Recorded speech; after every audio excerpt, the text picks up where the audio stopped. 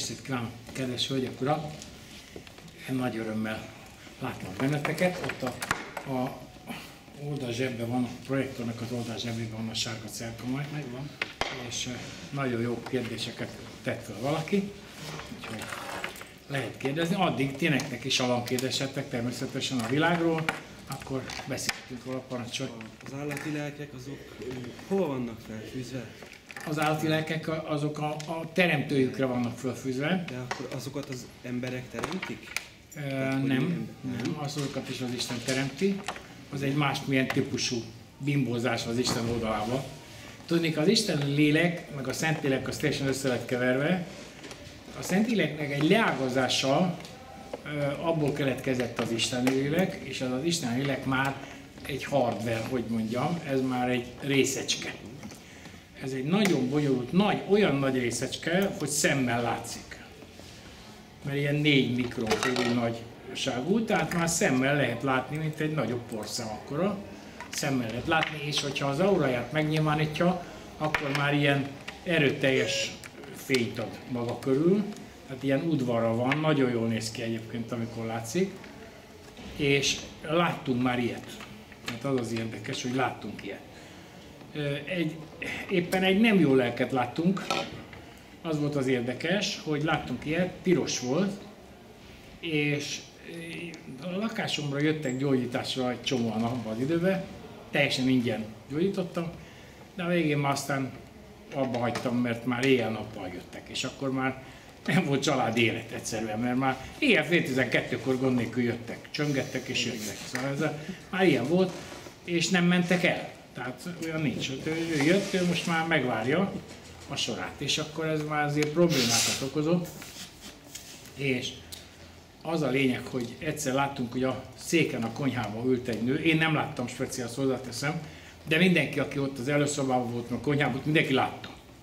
Tehát nem egy valaki képzelget valamit, hanem azt mindenki látta, hogy egy ilyen piros fénylő gömb kijött a szék alól így, ahogy ült a konyhában az illető, kijött a szék alól, és így megállt az előszobába, és éppen jött be valaki az ajtón, és így a lába között így kihúzott a szabadba, az előszoba ajtónál kihúzott, így a térde mellett elment, és így dzsum, kihúzott, lelépett. Úgy látszik, nem bírta a jó rezgést, ez valami rákakaszkodott rossz lélek lehetett, hogy beteg is volt az illető. Érdekes, hogy azután meg is gyógyult rögtön, pedig már nagyon beteg volt nagyon régen.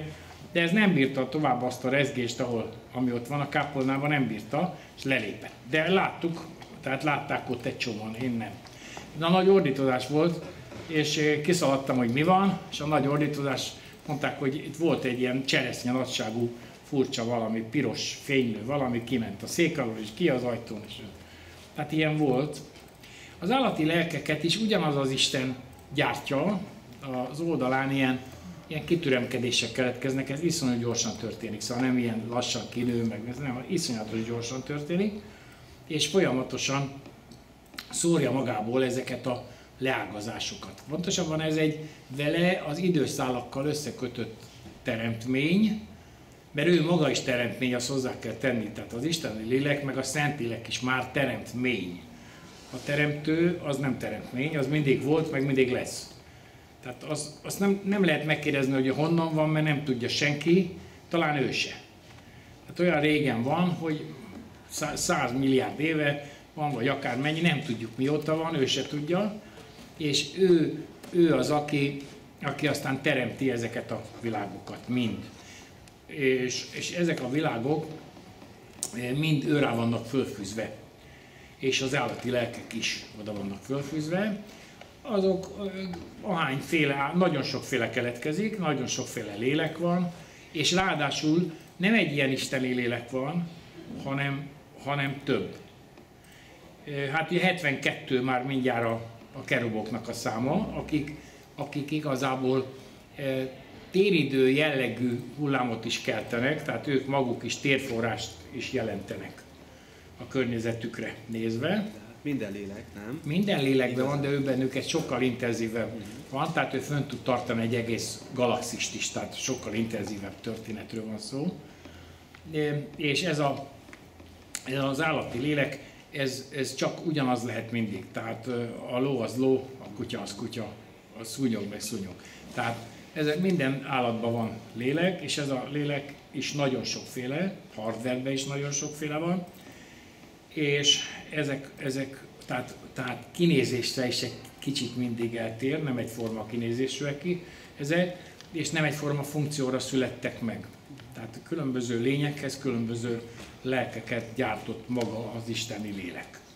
Ő teremti, ő találja ki, ő valósítja meg, és aztán szórja magából, amikor megvan szériában, szórja magából ezeket a lelkeket, és így népesíti be először is lelkekkel az univerzumot, és aztán ezek, ha testben megszületnek, mert aztán gyártani kell hozzájuk testet. Ő magától nem, a legtöbbje úgy is mondhatja, nem képes arra, hogy ő testet is valósítson meg maga körül, csak úgy, hogyha már biológiai lényt is létrehoztak, amiben ez alkalmas. Tehát ez ki van találva. És az állati lelkek is reinkarnálódnak, tehát az állat megdöglik, akkor abból az megint megy egy következőbe, de nincs karmájuk. Tehát az állatoknál nincs semmilyen karma. Növényeknél sincs semmilyen karma, állatoknál sincs semmilyen karma, az állatoknál, vagy az embereknél van. Az embereknél van, és az csak annyi, hogy ne csinálj rosszat. Tehát, hogy ne legyél gonosz, ne csinálj, csak ennyi. Ne csinálj olyat, ami neked se esne jól. Másokkal ne csinálj olyat, mert akkor karmát teremtesz magadnak. Ennyi az egésznek a lényege. Úgyhogy az állati lelkek működtetik az állatokat. Kell hozzá a biológiai lény, és előbb kapcsolódik hozzá, még mielőtt megtörténne a kecsmegy. Tehát ő nem akkor kapcsolódik hozzá az állathoz, amikor párosodik egy állat, hanem már előtte is oda van kapcsolódva. És az embernél is egy évvel előbb kapcsolódik az emberhez a lélek. Tehát kerek egy évvel, napra pontosan kerek egy évvel, és nagyon érdekes, mert a római jogban ez benne volt. A római jogban benne volt, hogy az apaságnak a vélelme az egy évre visszamenőleg volt. Tehát ha egy év és egy nap volt, amit a hölgy mondott, hogy ettől van a gyerek, akkor már nem fogadta el a bíróság. Tehát kerek egy év volt, és az lejárt, akkor viszlát. És akkor ennyi volt. De igen, mert a lélek már hozzákötődik a szülőkhöz. Az az érdekes. Tehát hozzákötődik, és megteremti azt a kapcsolatot, hogy hát mondja mamának, hogy igyál még egy konyakot. Tudod? Szóval, szóval csak hogy ő aztán elkészüljön, mert különben ő belőle nem lesz semmi, csak kész terv, és akkor így mindenfélét elkövet, hogy a mamát betuszkolja a papának az ágyába valahogy, hogy megtörténjen az eset, és akkor ő megszülethessen. És ő már eltervezte az életet velük, tehát mindenkivel. És nagyon érdekes, mert a szülők meg szokták álmodni. Tehát a kisgyerekkel álmodnak, ilyen huncut a dolog, mert hogy ilyen 3-4 év körüli tündérpofa kis csörfös kis csaj, vagy kis rác, már ilyen kis vagány dumával, mindennel, na olyanról álmodnak az apukák, meg az anyukák, tehát ami a legszebb álmukban van, mint gyerek, na azt mutatják meg a legszebb ényüket, és akkor úgy megálmodják, hogy egy kis gyerek ott álmodnak vele, hát az ő gyerekük lesz, és akkor megszületik a gyerek. Így tervezi el az életét, de úgy, hogy ám el van tervezve az egész életed. Tehát napra el van, órára el van tervezve minden, hogy mit fogsz csinálni. Az egész életed.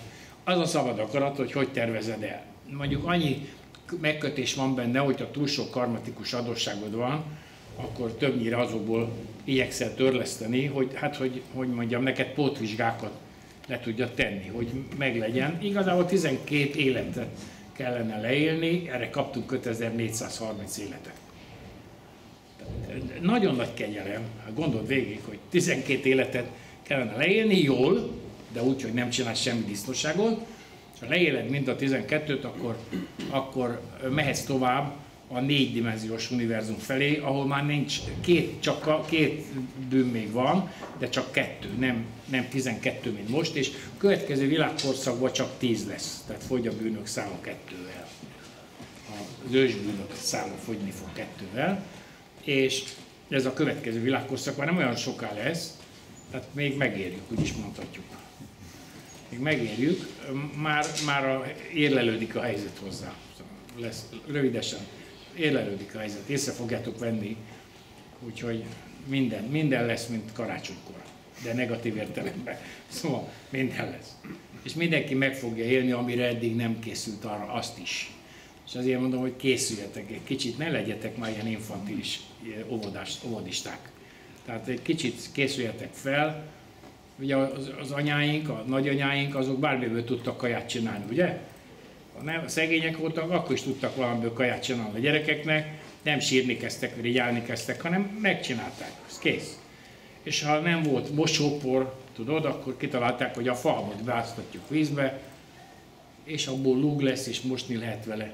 Kicsit kimarja a kezedet, de mosni lehet vele. És miután mosni lehet vele, rendben van, szappant is lehetett belőle főzni, ha volt ilyen avasszalon, amit az, megfőzték szappannak, egy kis lúg kellett hozzá, és kész. Hát itt van. Hallgatói kérdés. Ha a párhuzamos univerzumok anyagának gravitációja nálunk is hatást gyakorol, akkor az ott élő lények gondolati hullámai is átjönnek hozzánk? Igen, részben. Mint hogy a miénk is csak részben kerülnek át oda. Erre találtak ki egy ilyen Dyson gömb, de hogy mondjam nektek, ez egy nagyon érdekes, ezt már egyébként a csillagászok, meg mindenki ezen golyozott, tehát ez már megvan a csillagászatban ez a történet, és ismerjük is magát a dolgot, mert arról már sokszor beszéltünk, ugye, hogy van egy határ a naprendszernek, és ez a határ, ez egy ilyen hártyaszerű valami.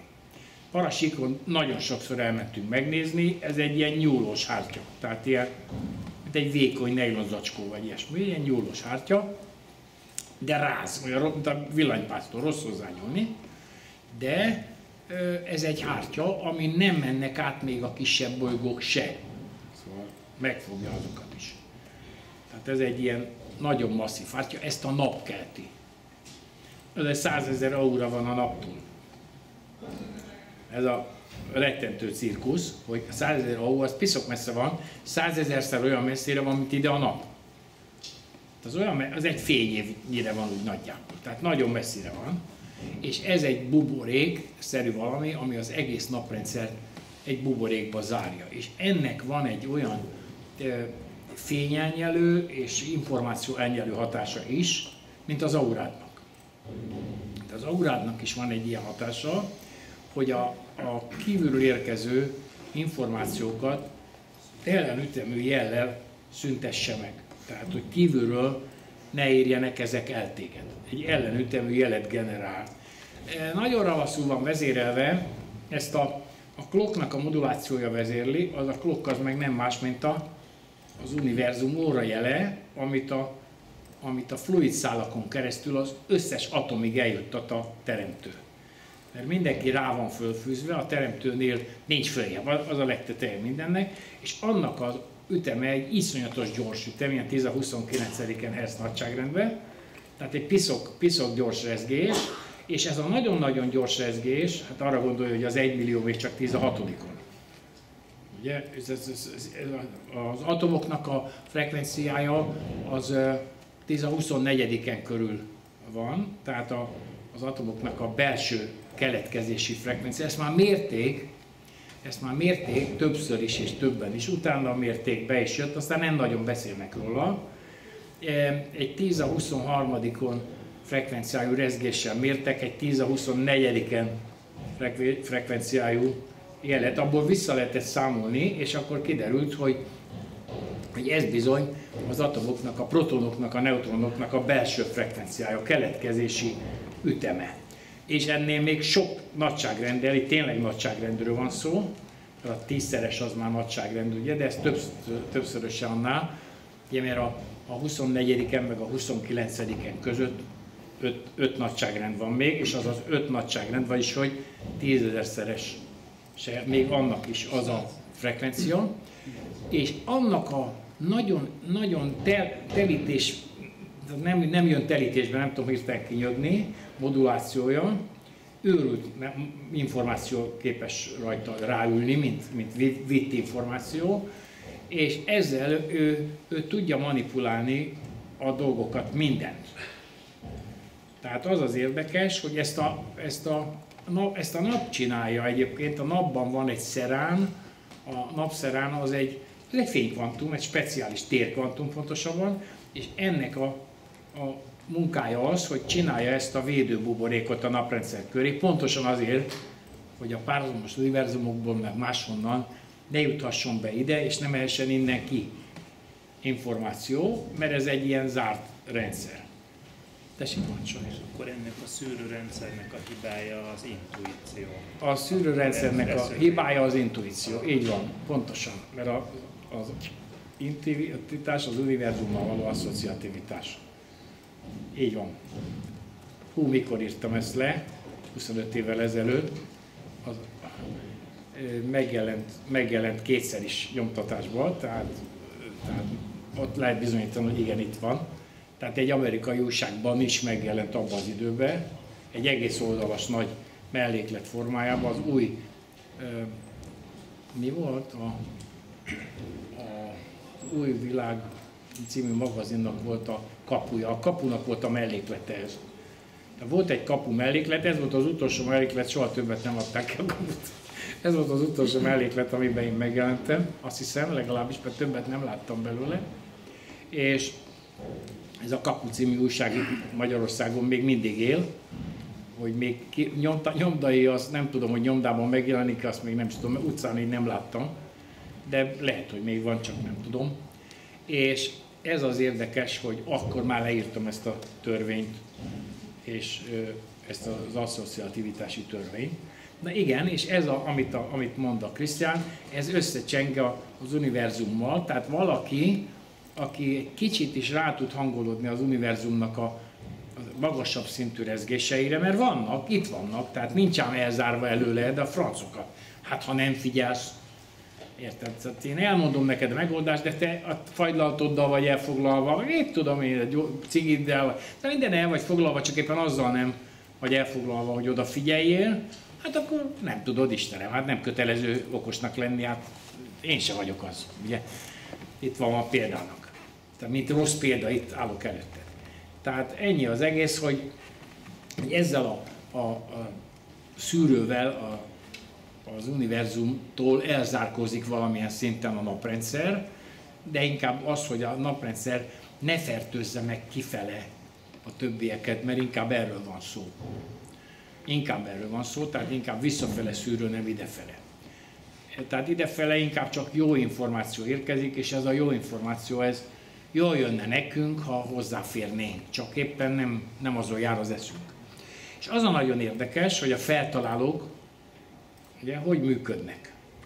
Ha gondolkodol valami nagy dolgot akarsz megvalósítani, és ilyen már volt az univerzumban, valahol a környezetünkben, és már nagyon közel jársz a megvalósításhoz gondolatban, már jó felé elindultál, akkor megjelenik neked a fejedbe. És az a nagyon érdekes, hogyha a te fejedbe megjelenik, akkor megjelenik a tiedbe, a tiedbe, a tiedbe. Tudni, te egy lokális adó vagy.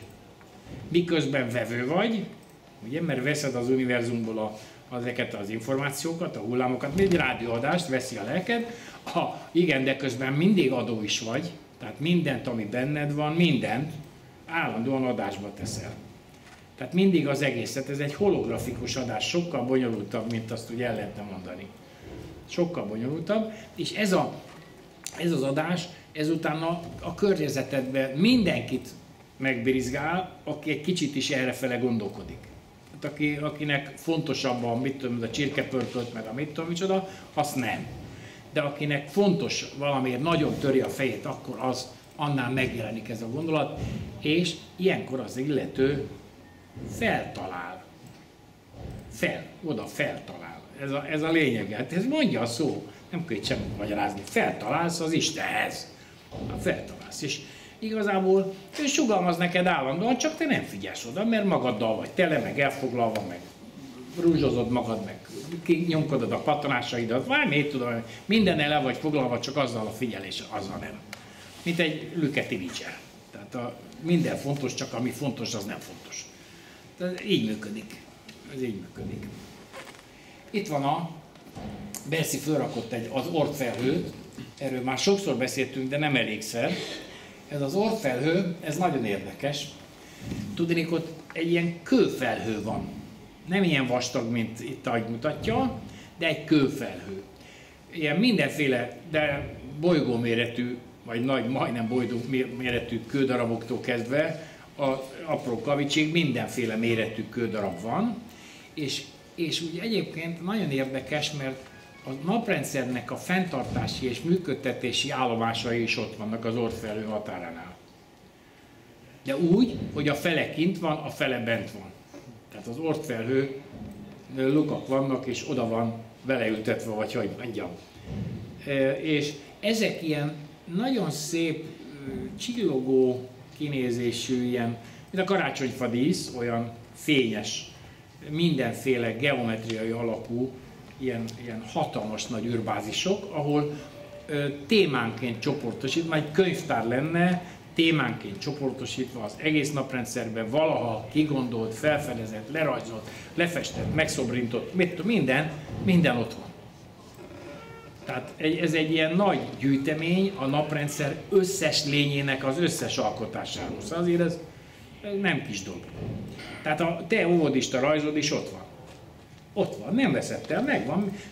Oda mész és megkapod a kezedbe, megszagolod még a ceruzának a szagát is, meg a papírnak a szagát is érzed, ami gyerekkorodban még megvan valahol. Tehát, hogy pont ilyen szaga volt a fenébe. Szóval annyira megvan. Nem csak, hogy meg atomi szinten van meg. Tudnék, ez nem olyan nagy dolog valamit atomi szinten holografikusan eltárolni. Nem olyan nagy dolog, csak te képzeled annak, hogy így kell eltárolni, vagy úgy, de nem úgy kell. Tehát olyan eltárolási módszerek is vannak, ami gyakorlatilag szinte semmi helyet nem foglal, és iszonyatos mennyiségű adat fér el. Egy pont hordozhatja az egész univerzumot. Egy pont. Egy parányi porszem az egész univerzumot hordozhatja. Benne van a Védák könyvében. Komolyan. A legkisebb szikrámban ott él, ha kavarog az egész univerzum. Ott van a Védákban ez a szöveg. Csak nem értették, hogy. Hát úgy, hogy minden porszem az egészet is tükrözik. Hát de miért? A borzongásával. A borzongásával, így van. De miért? Mert az akásság hullámrendszerében állandóan benne van, és minden aspektusból ráadásul, mert millió és millió helyről verődik ez vissza rá, és ahogy visszaverődik rá, már hozza még azt az információt is, amiről visszaverődött. Tehát egymásra halmozódó információról van szó, nagyon bonyolult. Tehát minden pontban benne van az egész univerzum, az összes elektron, úgy képzeled, az összes proton, összes elektron, összes józsi, összes fa, összes virágcserép, minden benne van, minden szinten. De az összes űrhajó működése.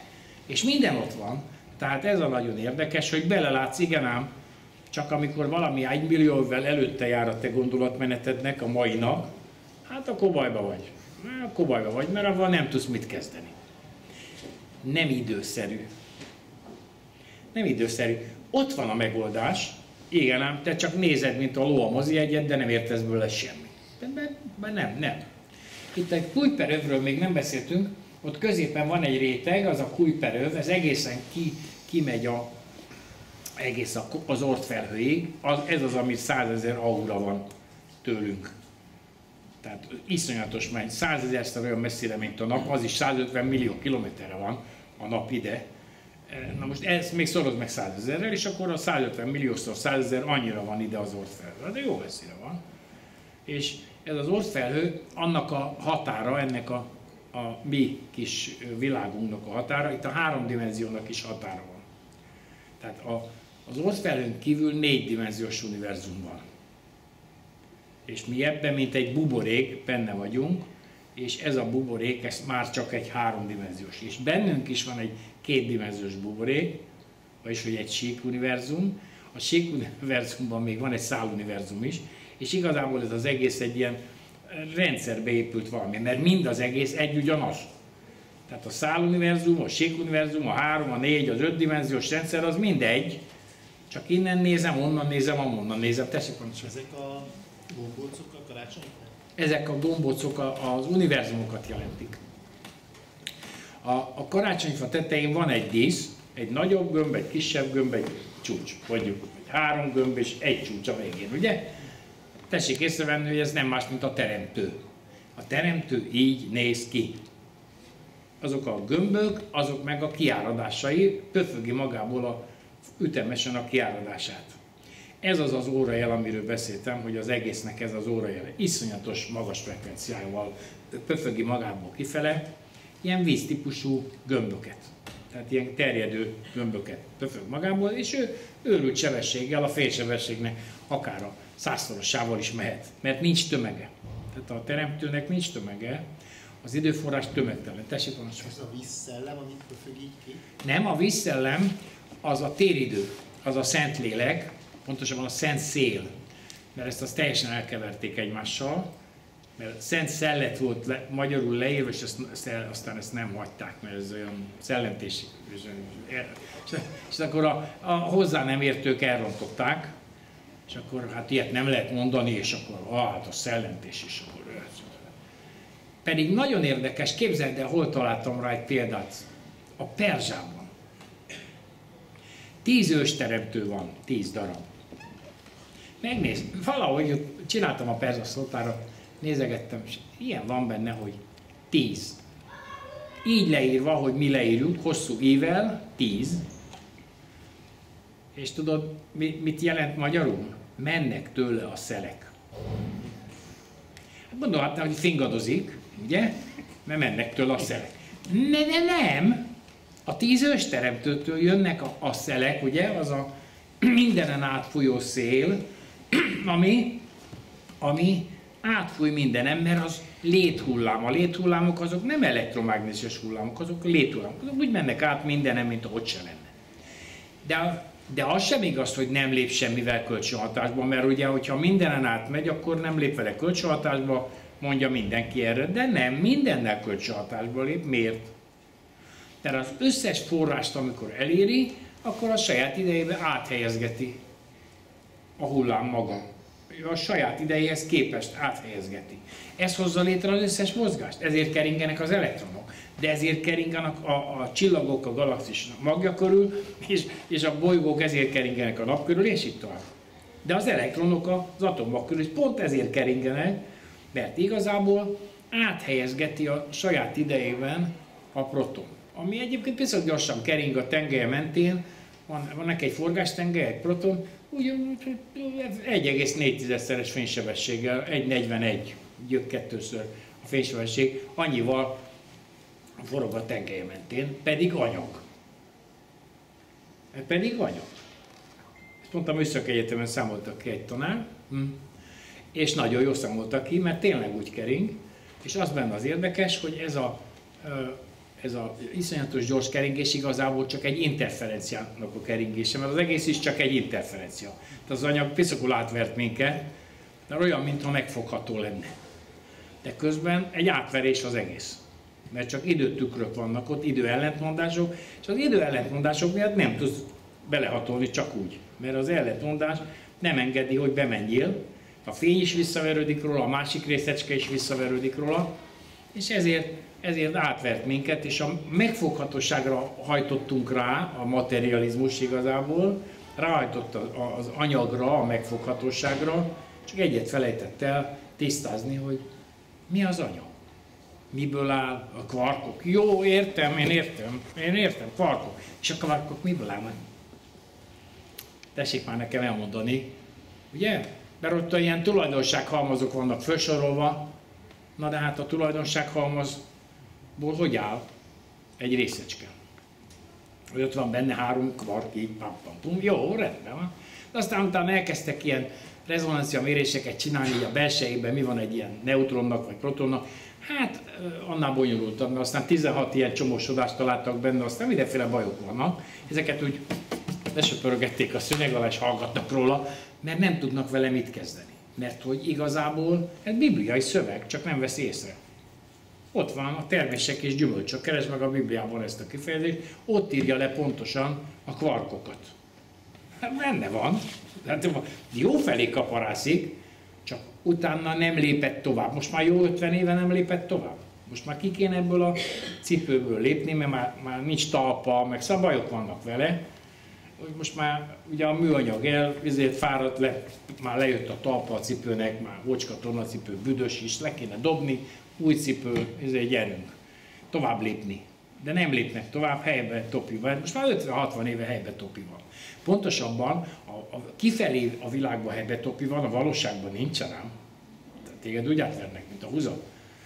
Tehát a sok pénz mire megy? Maga elhitte, hogy egy WC deszka $5000 kerül, elnök úr. Szóval ez ugyanolyan, tudod, hogy elnök úr aláírta, hogy 5000 egy WC deszka, de hát nem annyi egy WC deszka, ugye? Másra mentek ezek a WC deszka pénzek. Ez van. Úgyhogy ez is pontosan ugyanolyan, hogy őrült milliárdokat költenek kutatásokra, mert biorobotokat akarnak csinálni, mit tudom én mi. Tehát nagyon dolgoznak rajta, gőzerővel dolgoznak rajta. De nem csak az oroszok, hanem az amerikaiak is. És mindenki dolgozik ezen, csak kussolnak róla. Szélálmoskodnak össze-vissza. De dolgoznak rajta, abszolút.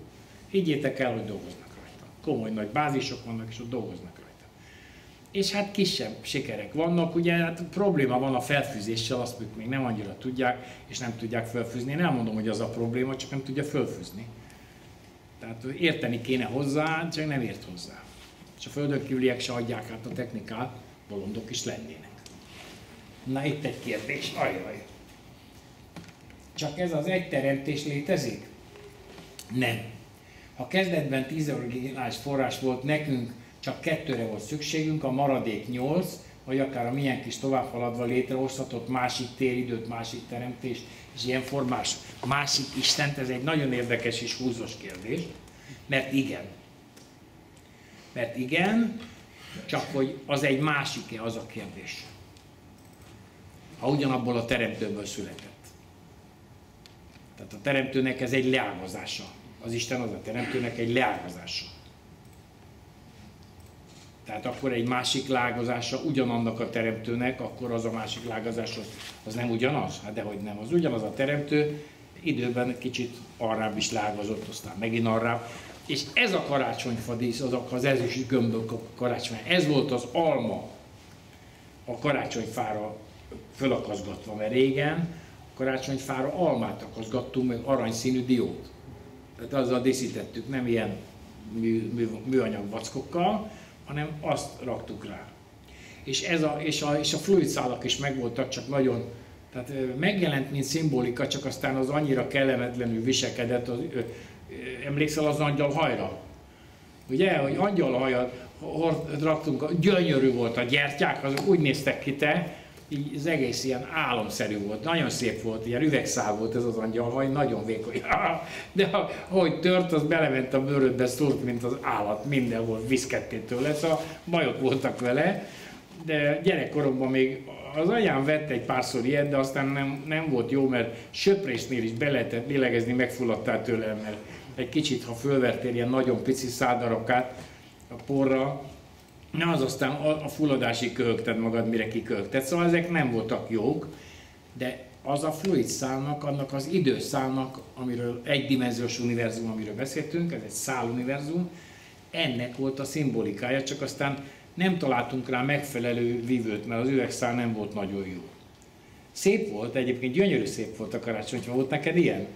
Gyönyörű szép volt, az olyan szép volt, hú, ilyen álomszerűvé tette a karácsonyfát az egész, mert ilyen fénykörök mindenhol, és nagyon álomszerű volt, légiessé tette, gyönyörűvé tette, csak mondom, hát így kellemetlen volt az üvegszál.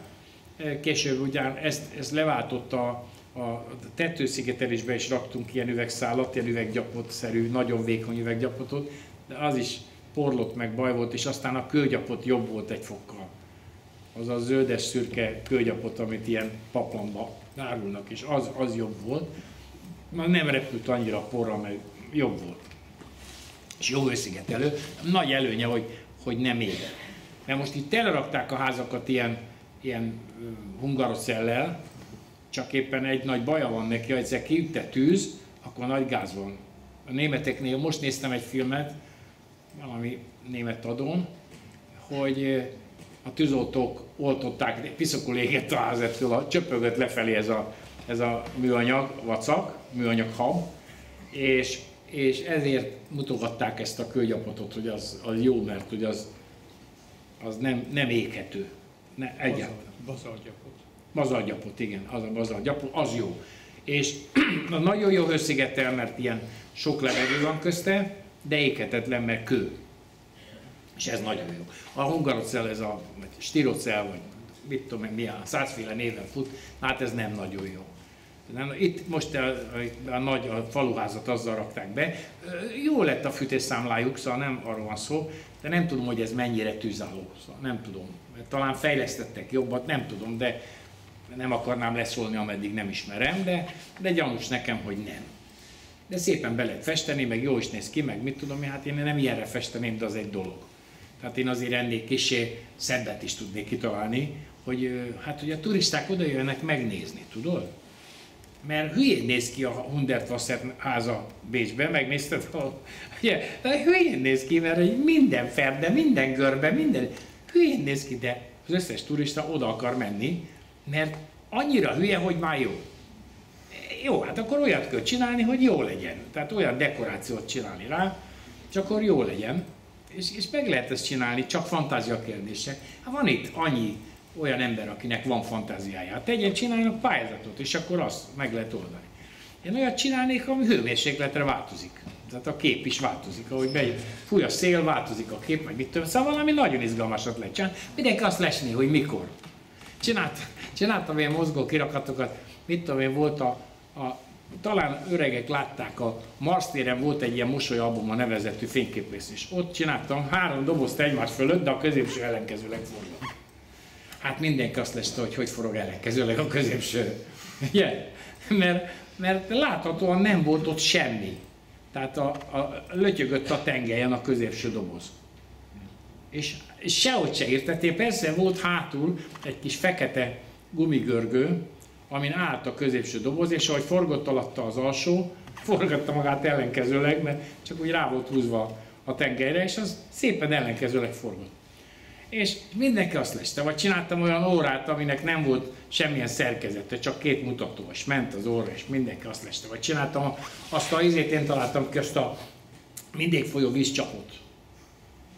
Aztán az olaszok lemásolták, nagy tételben gyártották, ilyen vízcsap volt, hogy persze, mert középen volt egy üvegcső, azon ment fölfele a víz, és körbe jött visszafele a víz. Rendesen víz jött belőle. És akkor mindenki azt leste, hogy de hová francból, hogy jön a víz? Érted? Mert hogy egy ilyen plexilap volt, és arra volt rászerelve egy vízcsap. Hát belül az be volt tömve. Az üvegcsövön állt, és az üvegcsövön rendesen látszott, hogy zuhog a víz a vízcsapval, de hát a vége nyitott, mindenki mögé ment, ott lesegették a kirakatba, direkt olyan helyre tettem, hogy hátul is lássák, teljesen jó volt. Tehát sok ilyen hülyeséget csináltam, ilyen mozgó kirakatokat, nagy sikere volt neki. Egy időben kirakatrendezősködtem, hát ilyen hülyeségeket is csináltam.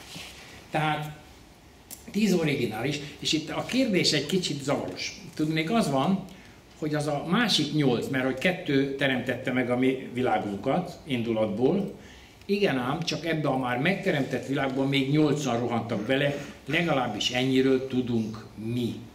Ezt hozzá kell tenni. Lehet, hogy 12 van, de 8-ról, vagy összesen 10-ről tudunk. Isten. 10 van. Nem azt mondják az angolok?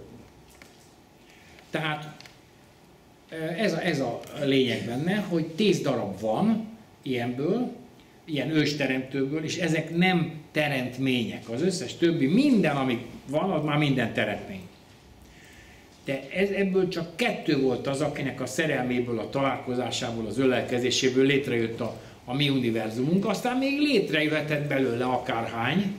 A védák ilyeneket mond, hogy a teremtőben úgy vannak felfűzve az univerzumok, mint a gyöngysor. Hát ez pontosan azt mondja el, hogy nem egy univerzum van, és mindegyiknek megvan a fenntartó istensége, aki fenntartja a rendszert. De ez mind a teremtőre van fölfűzve, tehát mind egy. Tehát ez az, amikor valaki nem érti, azt hiszi, hogy van a zsidók istene, meg van a ilyen mohamedánok istene, mert az Allah, az valami másik isten, akkor a Jehova az megint egy másik, az egy gonosz isten, ez meg jó isten, meg hát gyerekek, hát ha egy van, akkor miről beszélünk? És a buddhisták sem több istenhívők, Mert én nagyon sok ilyen buddhista, vagy 5-től megkérdeztem, nagyon sok, hát nem végtelen sok, de 5-öt legalább megkérdeztem, hogy szerinted hány Isten van? Azt mondja, 1. Ilyen buddhista guru volt, aki tényleg nagyon benne volt a buddhizmusban. Az indiai magyar baráti társaságnak alapító tagja vagyok. Például. Tehát kavartam én a buddhizmus körül. Nem vagyok kimondottan buddhista, csak érdekelt az egésznek a világa, mert ott is van információ.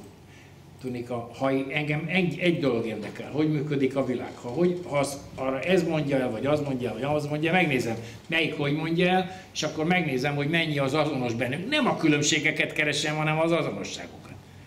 Tehát, hogy ez is ugyanazt mondja erről, ez is ugyanazt mondja erről, na akkor már ez közelített a valósághoz. És akkor kicsit közelebb tudok kerülni. Nagyon fontos, hogy megértsük, mert amikor megértjük, akkor egész máshová jutunk el. Minden szempontból. Tehát nem olajat fogunk kergetni, meg földgáz, meg mit a ilyeneket, gyerekek. Térenergia kifogyhatatlan. Mi hová szaladtok? Bolondok vagytok? Érted? Tehát amit már Tesla felfedezett meg, már akkor megvolt. Már a 30-as években egy csomó térenergiával működő dolog megvolt. Aztán ezek az olajmafiózók mind letaposták a sávot, eltűntették, agyonverték, mit tudom én, hát hogy az üzletüket ne rontsa el. De úgyse tudják visszatartani, szóval elő fog törni, hidd el, hogy elő fog törni, amikor víz alá lenyomott labda, menni jobban lenyomod, annál jobban fölfele jön, és nem tudod megállítani. Így működik. Egy jó nagy strandlabdát nyomjál a víz alá, és akkor rá fogsz jönni, az nagyon föl akar jönni. És ez ilyen, és ez a tudomány is ilyen. Tehát ha most nem tör ki a háború, és nem pusztít el mindent, amit végre elértünk, akkor van erre esély, hogy megfejtsük, és annyi energiához jutunk, amennyihez akarunk. És nem kell sehonnan venni, nem fogy ki, mert a téridő az egy hullámtér. Mint egy rádióadás. Van egy rádióadó, az univerzum közepében van, ezt állandóan terjeszti a hullámait. És ezek keringetik a galaxisokat, ezek az elektronokat, meg minden, és mondtam, az órajelet is, ez adja, egy központi rendszer van. És a központi rendszert is működteti a teremtő, amiben benne van. Tehát olyan, mint a karácsonyfa csúcsán a dísz. Az van ott kitéve eléd, a megoldás. Az nem valami dísz, dehogy is, az a megoldás. Ki van eléd rakva, minden évben legalább egyszer ki van eléd rakva, de mégsem veszed észre. Hiába vagy fizikus, meg tanult, meg matematikában próbálsz menekülni, de közben először meg kéne keresni azt, hogy néz ki, hogy működik, topográfiailag minden, hogy formailag, utána azt le lehet vezetni matematikailag, amikor már megvan. Ha nincs meg, hát akkor sehova nem jutsz. És ez a lényeg, hogy az originálisok, a mi két szülő originálisunk, ugye az anyónyáphava, meg az atyántáphava, ugye ez a két az indiai mitológiában ott van.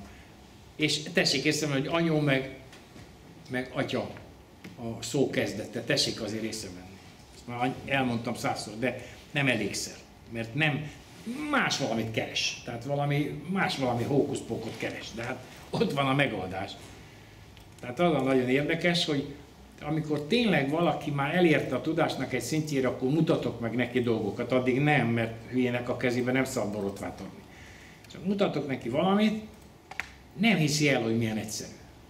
Mondom, nézd meg, működik, tessék. Csináld meg, és neki is működik. A francba. Hát mondom, végig ott volt előtted. Mert valami, mit tudom én mi a fenét, tehát őrült nagy pénzekért, meg mind, hogy hozzá akarnak jutni a hókuszpókokhoz, őrült tanfolyamokra mennek, és ilyen hókuszpók tanfolyam, olyan hókuszpók tanfolyam. De nem kell, hát te ezt tudod, meg te is tudod, mindegyikük tudja. Csak éppen nem tudja elhinni, hogy ilyen egyszerű, mert valami bonyolultat keres. Tessék észrevenni, hogy a keleti templomok kívülre tették a szentképeket. Tehát nem belülre festették a szentképeket, hanem kívülre festették a szentképeket. Hát persze olyan magasra, hogy ne tudják összegrafitizni, de akkor is. Tehát ilyen, mit tudom én, voltunk Svájcban, Sierben, meg nem is Sierben volt ez, hanem arra volt a völgy. Nem, lejjebb. Az följebb van. Nem, még lejjebb. A Rón, ahol átmentél a hídon, átmentünk. Rón. Hm? Sion. Sion. Nem Sion. Róm. Nem is. A Ron folyón mentél át? Mentem át. A hídon, igen, de hogy hívják azt a... Na, majd eszembe jut. És Sier, azt hiszem Sier. Azt mondtam. Igen, igen, és ott láttuk a templomnak az oldalán kifestve, ugye, mert hogy ez a Hun völgy templom mellett, vagy a Hun völgy tövében lévő templomon már így van, le is fényképeztem, megvan. Tehát nagyon jó. Csak hogy az a nagyon érdekes, hogy ezek az ősi templomok nem rosszat csináltak, meg a másik se rosszat, az sem baj, ha belőle festetted. Ugye, jött aztán később az a tendencia a reformációnál, hogy mindent fejére kell messzelni, aztán a szép kép freskókat is lemeszelték. Ez olyan, amikor az elvtársak azt mondták, hogy vezesd át itt a villanyt, és a Losz freskót átvesték. Szóval láttam ilyet a saját szememmel, hogy az idióta, hülye villanyszerelő így átvéste a Losz freskót. Mert a hülye elvtárs azt mondta neki, hogy úgy kell oda csinálj egy csillát. És csinált. Tehát, hogy mondjam, a hülyeség ellen nincs orvosság, mert az nem betegség, hanem állatot. És abból nagyon nehéz kigyógyulni, az sokat kéne tanulni, de az a reménytelen, hogy ezt tanuljon. Úgyhogy láttam én ilyeneket, ilyen utasításokat, hogy végrehajtottuk. Hát persze balhé volt, és akkor ki mondta, hát ő. Végrehajtottuk a hülye utasítást, azt ő mondta. És akkor jó van, csináljuk meg, hagy örüljön. Hát persze kapott a pofájára a hülye főnök, és akkor mi megrögtünk a markunkban, de mi végrehajtottuk. Hát, hogyha ilyen hülye vagy, fiam, ilyeneket mondasz utasításban, jó, mi megcsináljuk. Szóval nagyon sok érdekes, adjál még nekem kérdést, légy szíves. Itt van, hallgatói kérdés. Egy sci-fi sorozatban említést tesznek egy fajról, akik az űrhajójuk energiaforrásokért mesterséges fekete lyukat használnak. Lehetséges ilyet létrehozni, illetve hogyan lehet a fekete lyukból energiát kinyerni? Ez egy ilyen nagyon materialista megközelítése a fekete lyuknak, meg az energiaforrásnak is, bár a fekete lyuk iszonyatos nagy hullámteret generál, és ez az iszonyatos nagy hullámtér, ezzel lehet energiát is termelni, mert maga a hullámtér olyan, mint a szél. Ha megfelelő eszközt csinálsz rá, akkor avval lehet energiát nyerni. Hát persze, a térenergiás kütyük mind azzal működnek, hogy csinálsz egy kis késleltetést, egy szikrával, egy művonallal, vagy valamivel, csomó ilyen van, most az internet tele van vele, és akkor is tele van szélhámosságokkal, mondjuk 10 szélhámosságra esik egy jó talán, tehát nagyon sok a szélhámosság, mert úgy próbálják meg lesöpörni a pályáról, hogy csinálnak hozzám egy csomó megtévesztést. Tehát láttam olyan kapcsolási rajzok, hogy egyértelműen nem működik, csak így rá kell nézni. Tehát egy csomó ilyet, és aki nem igazán szakember, az megpróbálja megépíteni. Én meg ránézek, mondom, ne hülyeskedjél már. Rövidre zártál egy diódát, miért kellene azt? És akkor már látom, hogy ott az átverés. Mert ilyen van, hogy nem. És akkor utána mellette van egy jó is, az is észrevette, írja, kézzel lerajzolt és mellé tette, hogy tehát itt rövidre zártad a diódát. Tehát egy csomó ilyen marhasság van kitéve pont azért, hogy félrevezessen. Rengeteg ilyen perpetuum mobile bolondságok, nem véletlenül van, damillal forgatják hátulról, szóval van egy csomó ilyen azért, hogy mindenkit ki lehessen, egyre jobban elvegyék a kedvét az embereknek erről való gondoskodásról és gondolkodásról, mert ha már megcsinál 5-6-ot és egyik sem működik, elmegy a kedve. Az akut bolondoknak nem, de vannak, akiknek elmegy, a nagy többségnek elmegy, nincs elég kitartásuk. Aztán akinek van spiritus benne, az rájön saját ilyen megoldásra, ami már működik. Mert lehet csinálni, igen, lehet. Csak meg kell találni a jót. Pici kis trükkökkel. Általában ezek a mechanikus perpetuum mobilék legalább 2 vagy 3 féle dolognak a kutyulékai. Tehát egyfélével nem lehet könnyen megoldani, de 3 félével vagy 2 félével már van esélyed rá, hogy mágnesség meg gravitáció, vagy szóval ilyen elektromosság, mágnesség, gravitáció, és ezeknek a kombinációja, hogy egyik kelte a másikat, másik a harmadikat, és körbe működik, tehát ilyeneket lehet kitalálni, és azok működhetnek is. És vannak is, amelyik működik. Van. De van egy csomó szélhámosság is, amit azért tesznek föl szkeptikusok, jól fizetik ezeket, hogy nagyon szépen meg vannak ám csinálva, hogy gyönyörűen meg van csinálva, tehát látszik, hogy pénz van benne, megcsinálták gyönyörű szépen, de átverés. Pontosan, van, aki szakmányba gyártja ezeket. Ilyen bolondságokat, de szakmányba gyártja, ebben éli ki magát, vagy valaki ezért fizeti, hogy csinálj még. És akkor tegyük ki a YouTube-ra, és akkor minden hülye ezt fogja megcsinálni. Megcsinálja, én is. De aztán rájön az ember, hogy hol van elrontva, és akkor már jó van. Hát. De ha ahhoz, hogy kijöjjél a gödörből, meg kell próbálni fölkapaszkodni a szélén, tudod? Mert ha soha nem kapaszkodsz fel a szélén a gödörnek, nem fogsz kijutni belőle soha. És ezért kell kísérletezni, ha nem így, akkor úgy, ha nem úgy, akkor amúgy. Hallgatói kérdés, ha létrehozunk egy térforrást, látható lesz-e világít? Nem. Ezt úgy hívják egyébként, hogy rejtett fény. Miért nem világít? Mert áll. Ez egy álló fény. Mozoghat, de állhat is. Egy helybe állhat.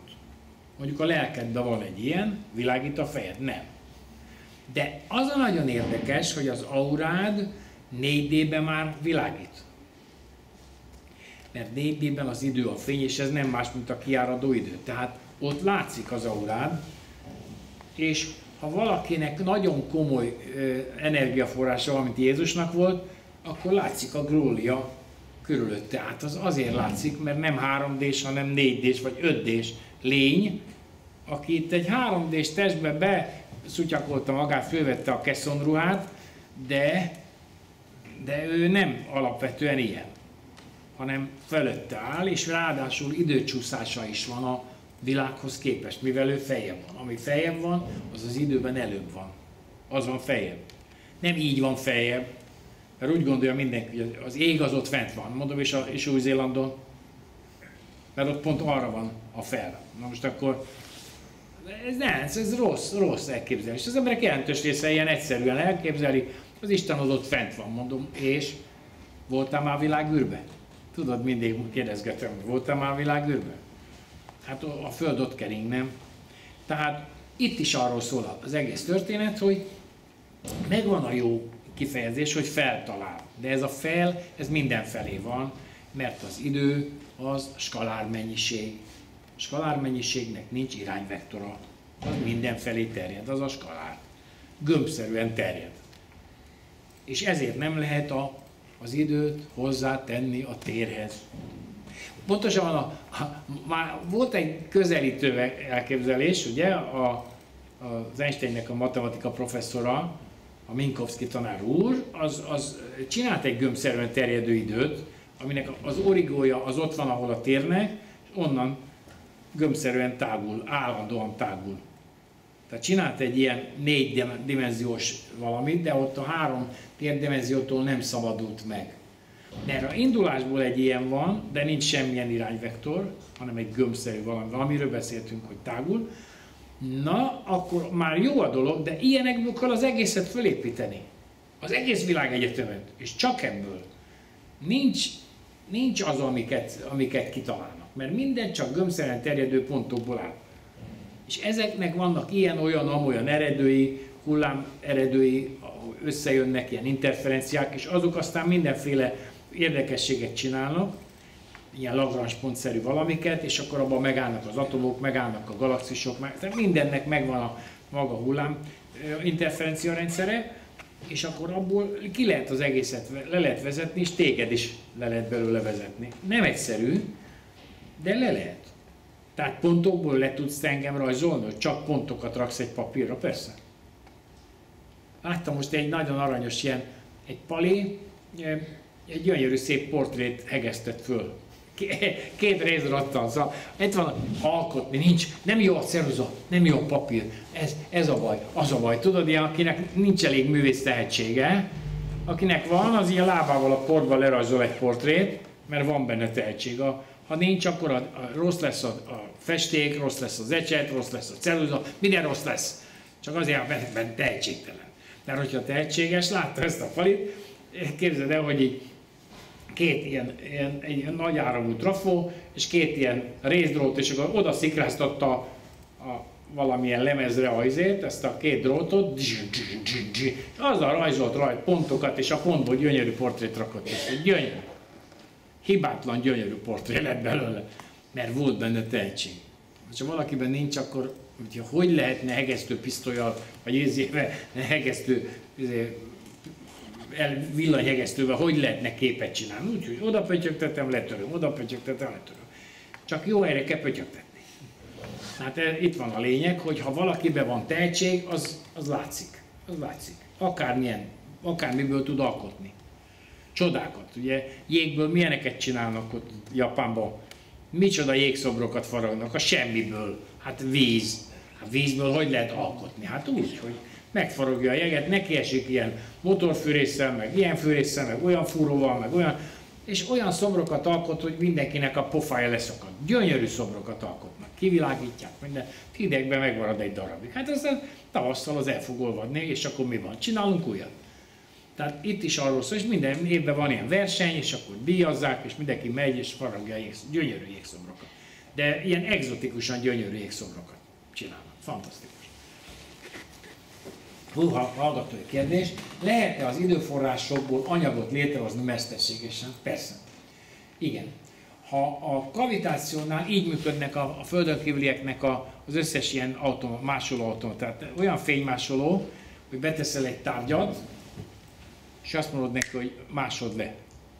Tehát kiveszed, és na akkor kérek egy ilyet, és tik, ott van a tárgy. Megcsinálja neked bármi. De hát beteszel egy köteg lóvét, megcsinálja, úgy atomra pontosan olyan lóvé lesz, nem lesz hamis pénz. Hát de abszolút minden atomja ugyanúgy van, mint egy rendes pénznek. Egy baja lesz neki. A sorszám, igen, az. Hát nem ugyanott kell elsütni, és akkor nincs. De az van, hogy tényleg atomra lemásol, és kaját is. Tehát beteszel neki egy kaja megfőtt, a friss ebéd, megfőtt, pörkölt nokedlivel, uborkasalátával, beteszed kis tálba az uborkasalátát, beteszed a pörköltött nokedlivel, azt mondod, másod le, aztán kiveszed, és akkor kérek egy ilyet. És tányérral, és uborkasalátával, tejföllel, és minden, egy az egybe szó szerint olyat ad ki. Felfűzés? Na, az a jó kérdés. A felfűzés, ez volt a kérdés. Igen, mert ha nem oda van fölfűzve, ami neked jó, akkor hiába eszed meg. De hát ezek az automaták még, ugye azt is megcsinálják, hogy az az anyag, amiből csináltad, az lehetőleg onnan származzon. Vagy oda legyen fölfűzve, és akkor megcsinálja annyi shifttel, amennyivel kell. Az csak egy shift. Tehát annyi elágazással és annyi shifttel kell megcsinálni a kaját, hogy a Földnek ráadásul nem csak a Föld, hanem hogy Magyarországhoz legyen fölfűzve. Annyira meg lehet csinálni. És akkor megeszed, és teljesen jó. Bármit meg tudsz a földi kaják közül enni, bár ha valaki elment húzamosabb ideig külföldre, azt tudja, hogy mocskosul hiányzik a hazai kaja. Nem kicsit hiányzik, dögletesen hiányzik, meg őrülsz tőle. Már 2 hónapig kint vagy külföldön, már minden bajod van, hogy a rohadt életben már megennél bármit, amit itthon a világért meg nem ennél, azt is. Tehát egy glóbus májkonzervér életedet odaadnád már, hogy meg egy kenyeret megkenyével és megegyed, hát, mert hazai. Nagyon érdekes volt ilyen, Kijevben ilyen volt, és nagyon érdekes, hogy a katonatisztek, akik itt szolgáltak Magyarországon, azokat beengedték úgy, némelyik csókos volt ott és beengedték, nem mindenkit. Ha nem tudott magyarul, már be se engedték, nagyon érdekes. Bementél, jó napot kívánok, akkor kiszolgáltak, de nem magyarul köszöntél és nem magyarul kértél, hallja azt a Csemegének volt kint a boltja Kijevbe, egy ilyen alaksorban. És ha bementél, akkor ott volt a magyar, minden héten jött egy kamion, beállt úgy, hogy ne lássák, hogy mit pakol ki. Nagyon érdekes volt. És akkor utána becsukták a kamion ajtaját, becsukták az ajtót, kiment szépen a kamion, úgyhogy ne lássák még a lakók se, hogy mit szállított, mit hozott. És azok oda nem mehettek be, tehát akik ott laktak, azok nem mehettek be. Le volt függönyözve, vitrás függönyözve, és nem lehetett lemenni, csak azoknak, akik az volt kiírva az ajtó, hogy élelmiszer, de csak ekkora kis felirat ki volt írva, hogy élelmiszer. Semmi más nem volt kiírva, csak annyi élelmiszer, lementél, és ott volt kaja. És nagyon érdekes volt, a kijeviek mondták nekem, akik kint voltak sokat, és akkor mondták, hogy te ott van egy ilyen, ott a diplomata volt mögött, ott bemész, és ott van, és ott volt. És elérhető áron lehetett venni cigarettát, magyar cigarettát, mert volt ott olcsó cigaretta, csak nem volt jó. Tudod, a bagosztál? Nem bagosztál sose? Kicsi. Hát de nem, egy másik fajta cigaretta nem mindig esik jól az embernek. Hát egyet eszik, de nem jó. Amit szoktál szívni, azt kívánod, és akkor nem. És hát nem volt. És ócska cigarettát szívtam itthon is, ilyen olcsó cigarettát, de hiányzott, és nem az volt. De olcsóban kaptam a kinti cigarettát, nem volt az probléma, de nem volt jó. Nem esett jó. Hát ott vettem magyar cigarettát, szimfónia, érted? És akkor vettem magyar cigarettát, milyen jó volt. Tehát ez is egy ilyen érdekes dolog, mert ide van fölfűzve még a cigaretta is. Ez a nagyon érdekes, de meg tudod enni a másik kaját, mondjuk ha földi, akkor megeszed. De ha nem földi, nem biztos, hogy megérsz belőle, tehát elfogysz, mint a gyertyaszál, ami elhagyott üres szobában áll, mert hogy nem kap utánpót, éhen halsz, pedig eszel. Éhen halsz. Nagyon érdekes ez. És a hazai. Tehát azért ugye ilyen szappanizű, jött a szappan mellett, jött a sütemény, amit a nagymama sütött, és jött a kollégiumba is, és ott örjöngtek érte, hogy egy süteményt legalább kapjanak, mert hogy az milyen jó. Mert hazai. És ez nagyon fontos, hogy oda legyen felfűzve, és a földön kívüliek közül ezt nem mindegyik tudja megcsinálni. Tehát vannak olyan technikák, akik abszolút tudja, hogy ha te földi vagy, akkor neked földi kaját fog csinálni, és tud olyan nem földi kaját is csinálni, hogy a földhöz legyen fölfűzve, mert a felfűzés technikáját ismeri. Aki nem ismeri, az nem működik. Ugyanezért nem működnek a biorobotok. Tehát nem ismeri a felfűzés technikát, nem adják csak úgy oda azt. Nem egyszerű. Mert ugye avval aztán bajokat lehetne csinálni. Hát, hogy ne csináljanak bajokat, gyerekkezébe borotva, és akkor nem adják oda. És még van ilyen, ha a kavitációnál az időanomáliák azért lépnek fel, mert sok anyag pusztul el egyszerre, túl sok nem, pár atom, tehát ilyen kavitációs buborékoknál. Mondjuk egy hidrogénbombánál ott nem, ott azért komoly mennyiségű anyag kavitál el, mert keletkezik egy explózió, de aztán egy implózió is keletkezik, tehát szétrobban, nagyon nagy nyomással, igen, de megszívja a közepét. A gyorsan kifelé áramló anyag, meg levegő, meg minden, ami kifelé szanaszét áramlik, az megszívja a közepén a teret, de nagyon megszívja, őrült nagy vákuumot csinál, és akkor ott megint fölrobban. És a kavitációs buborékoknál is van ilyen, hogyha lövöldözöl a víz alatt, akkor ilyen sorozatban fölvillanásokat lehet látni, mert hogy, és ugyanazon a helyen is többször fölvillan, kétszer-háromszor. Tehát kilősz, jön egy buborék, az összeomlik, fölvillan, akkor megint a fölvillanáskor megint jön egy buborék, megint összeomlik, felvillan, és ezt csinálja. Mert hogy ott is megszívja a vizet, és egy csomó atomot átránt a túloldalról, a negatív oldalról, ahol a negatív anyag, az antianyag van, onnan átránt anyagot, atomokat, komplett atomokat, és abban a pillanatban ezek annihilálnak egymással.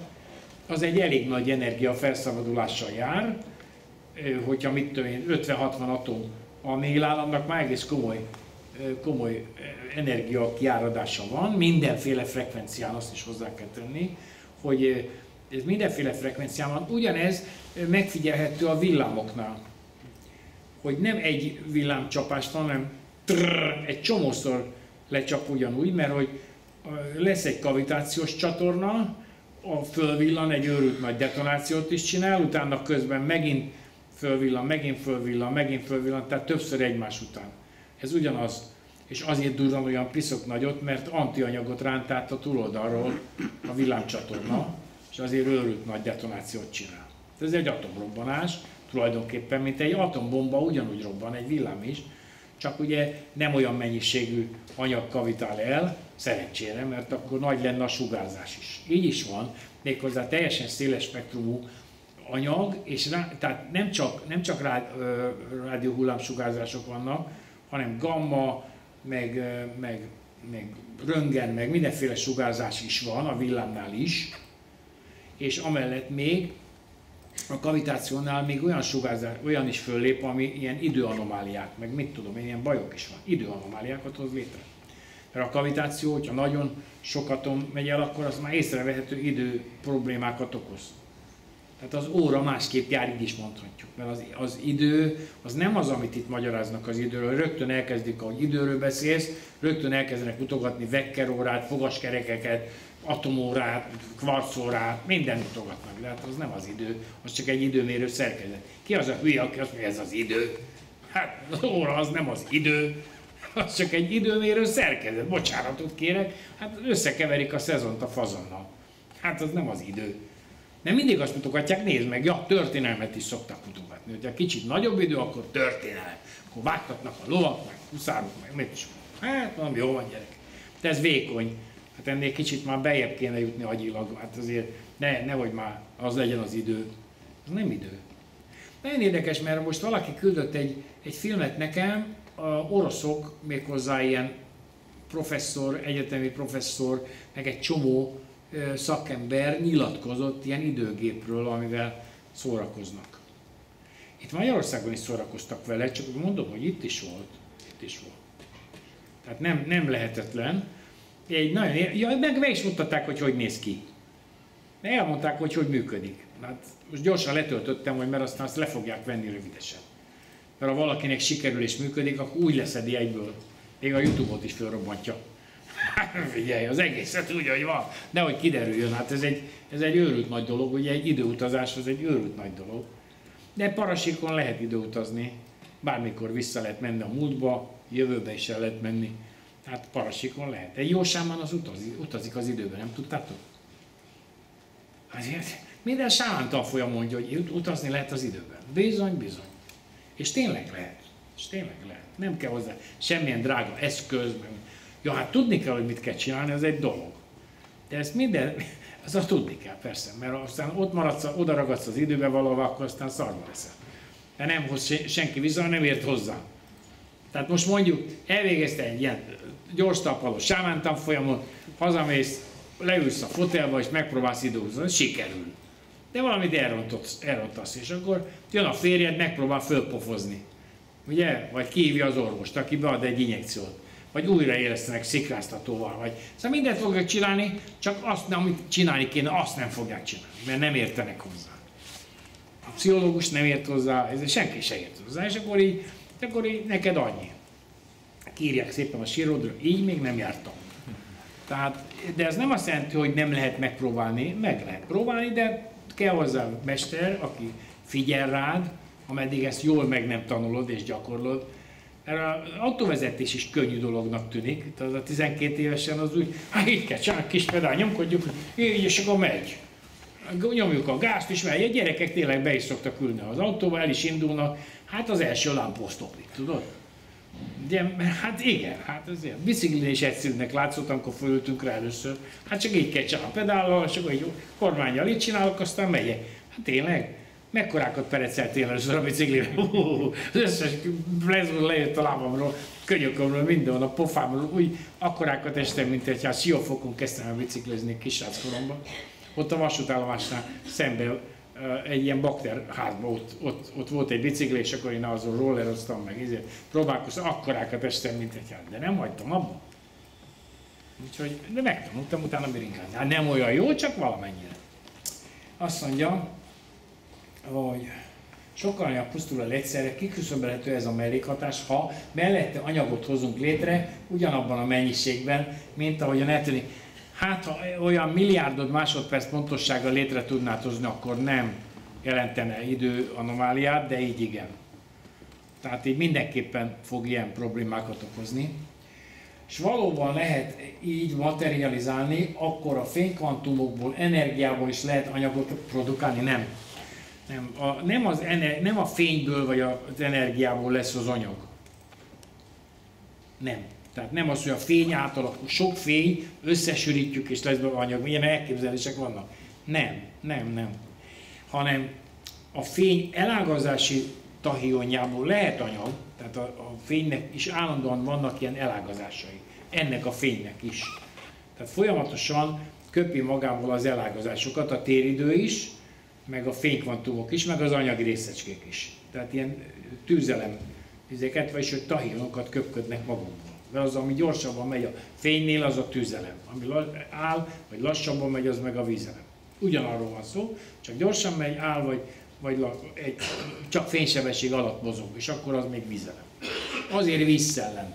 Mert a téridő terjedése csak vízsebességgel, ugye nem válaszoltam egy kérdésre, csak vízsebességgel terjed a téridő. A hullámai. Spirális hullámokat kell, de gömb spirál. Nem sík, de úgy gondolod, de mert így próbálták elmondani, hogy ilyen sík spirált rajzoltak a táblaagyúak, a papíragyúak. De ez egy olyan, mint a csigaház, tehát ez egy ilyen térbeli csiga. És annak az egyik metszete valóban spirális, de a másik nem. Másik metszete úgy néz ki, hogy itt egy kör, itt egy kör, itt egy kör, itt egy kör. Adtak le ilyen gabonakört.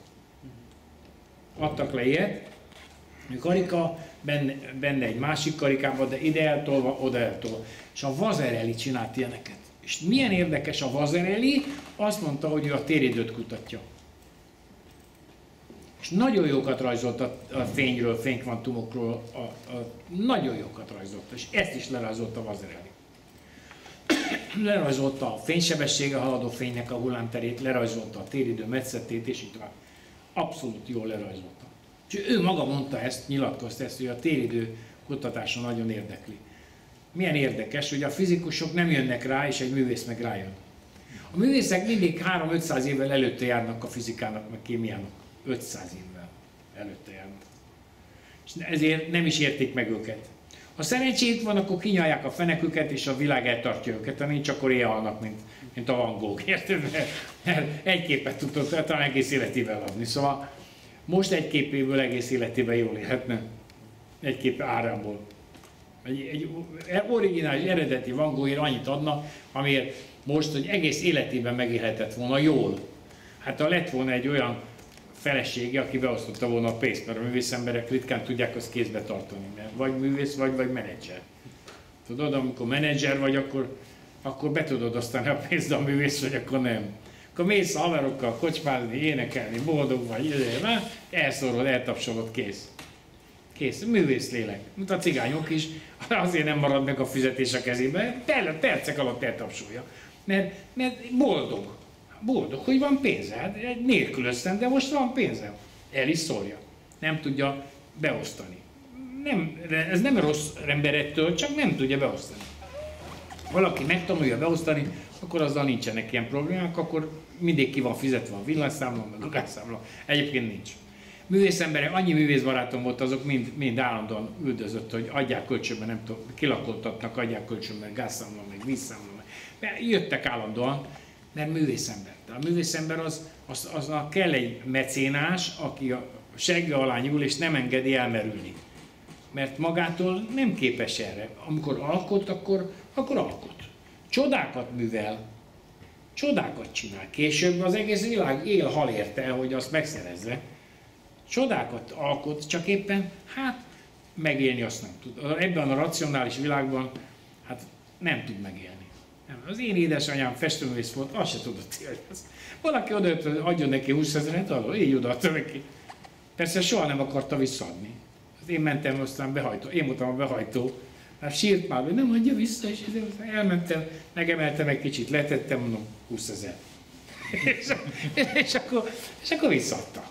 Mert egyébként volt neki pénze már, de nem adta vissza. Én megemeltem egy picit, letettem, mondom, az a 20 000, amit az anyámtól kérti, azt légy szíves. És rögtön volt 20 000, rögtön volt rendben volt minden. Mert szegény mindig átverték, mert mindenkinek minden naivan elhitt. De végtelenségig, szóval én csak fogtam, hogy anya, nem lehet ilyen.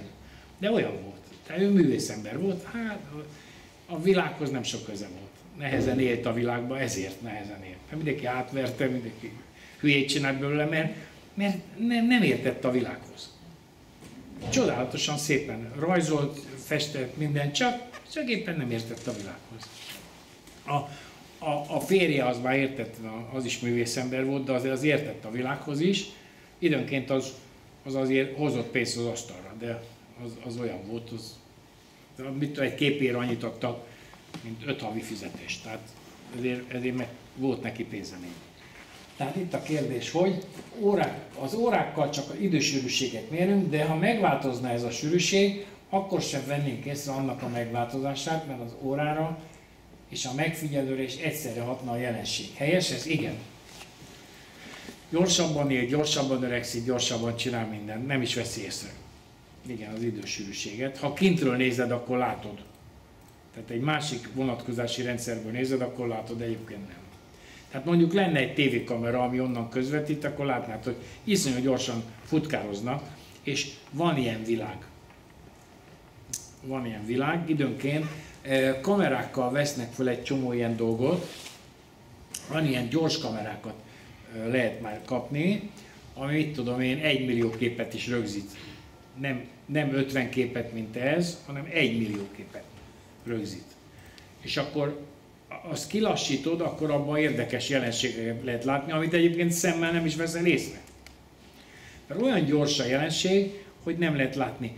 Vettünk fel ilyen, normál kamerával is vettünk fel olyan dolgokat, amit nem vettünk észre, csak kockázva. Például kint voltunk egy UFO-t filmezni, láttuk az UFO-nak a jelenségét, de magát az UFO-t nem.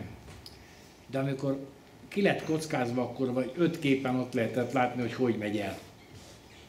Érted? Mert olyan gyorsan ment el, egy villanás volt az egész. Tehát nem volt egy 10 másodperc, vagy 2 másodperc alatt ment el. A szemed nem vette észre ezt a villanást, hogy mi volt ez. De amikor kikockáztuk, akkor azon látszott, hogy ott ment elfele. Csak ott állt velünk szembe egy felhőben, csak a felhő olyan furcsán nézett ki, hogy világított, de már sötét volt, az a felhő az világított, bár teljesen be volt sötét szürke volt már minden felhő, azt az egyet, pedig lejjebb volt. Tehát oda már nem süthetett se a nap, se íze, nem, az világított, és az volt az érdekes, hogy ilyen folyt le, ilyen 6 hajtóműről, ilyen felhőről, így lógtak lefele, csüngtek lefele, ilyen felhő folyások, vagy mi a felét mondjak, jött lefelé ilyen oszlopba a felhő. Ahogy ott állt, mert egy felhővel álcázta magát. Aztán kijött belőle, eltűnt. Az olyan gyorsan ment el, hogy a felhő ott maradt, de közben elhúzott, és ki lehetett kockázni belőle, hogy ő bizony ott volt. És figyelj, meg volt beszélve egy randi, de aztán nem mertek odajönni, úgy be voltak gyulladva az a tím, akivel voltam, hogy az valami félelmetes. Tehát a félelem kitör az embereken, mert megvalósul, hogy egy sportcsarnok méretű UFO megjelenik, attól nagyon megrémülnek. Nagyon megrémülnek. Addig minden mond, hogy hát ez csak egy átverés, meg addig dumál. Na de majd akkor, amikor meglátja, akkor nézd meg, hogy akarja magát elesni a kukoricásba. Úgy megrémül, olyat még nem láttál. És minden nagyon bátor, nagyon harcos, az is. Mindenki megrémül, mert ugye mert ilyen nincs. Az ilyen nincs effekteket az ember nagyon érdekesen kezeli. Hipnózisban, ha visszaviszel valakit, mondjuk földön kívüliek éjszaka meglátogatták, kiemelik a testéből a lelkét, és azt viszik el, nem a testét viszik el, hanem a lelkét viszik el. És milyen érdekes, hogy ő kívül van, és nézi magát lent az ágyon. És ott vagyok lent az ágyon. Hipnózis alatt így mondja. Ott vagyok lent az ágyon. És én fönn vagyok a plafonnál. Ilyen nincs. És ezt az ilyen nincset legalább 30-szor elmondja. Ilyen nincs. Nem, ilyen nincs. Ilyen nem, ilyen nincs. És így mondogatja. Persze, és így törlik ki az agyából, mert különben beleörül. Mert ha valami olyasmi történik vele, ami az ő világában nem fér bele, abban megbolondul. És teljesen beledilizik, mert ilyen nincs, ez tényleg nincs az ő agyában, kitörli. És az a nagyon érdekes, hogy a földön kívüliek is olyan tesznek bele, hogy amikor visszahozzák, teszik a testébe az ágyába, belerakják a testébe, és visszakerül a testébe, akkor hirtelen mondjuk, ha gyógyítottak rajta, valami betegsége volt, akkor 5 másodpercig jajgat, mint a fába szorult féreg, mert visszaalakul a teste arra az új formára. Átalakul a teste, és meggyógyul. Tehát eltűnik belőle a betegség. De közben őrült, ilyen tempójú sejtosztódás. 5 másodperc alatt kinő valami rajtam belül, meg mi által. Aztán okoz fájdalmakat, az idegek is nőnek, meg minden. De 5 másodperc, 6 másodperc, az vége. Hát azért szeretnéd egy operációt 6 másodperccel magosni, ugye? Azért mondanám. Na, tehát nem olyan nagy dráma ez, csak egy kicsit gondold végig.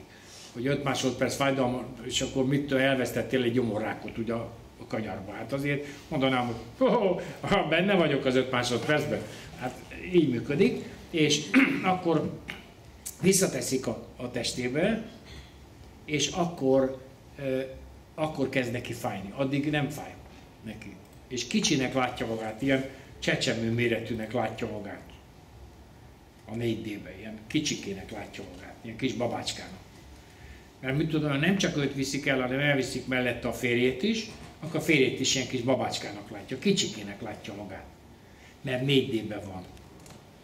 És olyan nagyon érdekes, a szoba közepén jelennek meg a földön kívüliek, rácsos ablak, rácsos ajtó, riasztó, minden van, és ez megjelenik a szoba közepén, és hókusz-pókusz-kókusz, elviszi, visszahozza, beleteszi a testébe, az ágyába, meggyógyította, nem bántja, legtöbbször én még bántást nem találkoztam. Nem, tényleg nem. Volt azért már egy pár érdekes dolog már, de én még érzével nem találkoztam olyan, hogy bántottak volna valakit. Nem bántották, hanem csak meggyógyították, kiszedték, kilopták belőle a rákot. Jaj, de szörnyű. Ennyire működő ez a dolog, és ez amikor visszatette, utána kitölti a testét rendesen, és akkor visszaalakul minden. De nagyon érdekes, mert van, amikor olyan, mint hogyha kifordított giliszta lenne, tehát látja a saját belső szerveit. De nem vágtak föl semmi kést, vagy mit, nincs, hanem mint hogyha így kifordítanák a 4D-be, így puty, és akkor látja a saját szívét dobogni, meg a belső, ott a májam, ilyen fantasztikus, érdekes. Tehát ami a 3 dimenzióban zártnak gondolunk, az nem biztos, hogy a 4 dimenzióban is zárt. Hanem, de így ketté vágták volna, azt így kifordították volna, na itt van itt a belső, nézd meg, hogy néz ki. Tehát ennyire látja magát, és azért mondogatja, hogy ilyen nincs. Mert különben bajba lenne, tehát nem tudná elképzelni. És néha meg kell neki mutatni, mondjuk az egy gyógymód, hogy amikor már nem alszik, már mit tudom én, egy fél éve szerencsétlen, mert úgy fél, hogy jönnek, és akkor megmutatom neki, hogy miért jöttek. Most erre emlékezni fogsz. De azzal távoznak el a földön kívüliek, hogy tudom, hogy itt voltak, de nem emlékszem. Ezek az utolsó mondatok a fejébe. Aztán már normális minden. Tehát addig ez az utolsó mondat. Tehát amikor eltávoznak ezek jó pszichológusok, és akkor azt mondják neki, hogy tudod, hogy itt voltunk, de nem emlékszel rá. Vagy egy bagolyra emlékszel, és akkor egy bagoly van. És akkor azt mondja, hogy egy szobájába röpködött egy bagoly. De hát ugye bejönni oda nem tudott egy bagoly, de mégis a szekrény tetején ült a bagoly. És ez is nagyon sokszor van, hogy attól függ, hogy milyen földön kívüliek, milyen trükkjeik vannak, kinek mi, mert sokféle van. És nagyon lehet, tehát nem lehet ilyet hazudni, mert 4 dimenziósan nagyon kevesen tudnak hazudni. Ez a probléma, tudod? Azért nem lehet hazudni, mert én amikor nagyon sok ilyen kalandot láttál, akkor már tudod, hogy mik történnek, és tudod, hogy mik nem történnek. Tehát, és akkor már te tudod, hogy igen, ez hantam. De nem mindig hantam. Tehát innen fogjuk folytatni. És itt van az adószámunk, Istenten Egyesület. Most az egyházunkat még nem kaptuk vissza. Istenten Egyesület, itt van ez az adószámunk, és ide lehet felajánlani az 1%-ot majd, hogyha valaki fel akarja ajánlani, ilyen egyesületi 1%-ot, hogy tovább tudjuk folytatni a munkánkat, mert hogy igen nagy szükség van rá, mert ezt kevesen csinálják. Vannak, de kevesen csinálják, és hát még ráadásul ellenszélben is kell dolgozni, úgyhogy nem könnyű, de azért meg lehet csinálni. Ha valakiben elég nagy a spiritus, akkor az fog működni. Akkor innen folytatjuk.